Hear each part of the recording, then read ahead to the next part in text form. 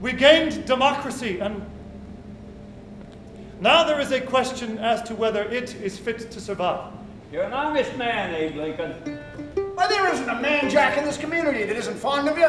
You're precisely the type of man we want. No, I am opposed to slavery, but I'm even more opposed to going to war. There seems to be one going on inside of me all the time. You happen to feel so far that you've been a big disappointment to us? I want the chance to shape a new life for myself and for my husband. Is that irresponsibility? That is your flag, Mr. Lincoln, and you are proud of it.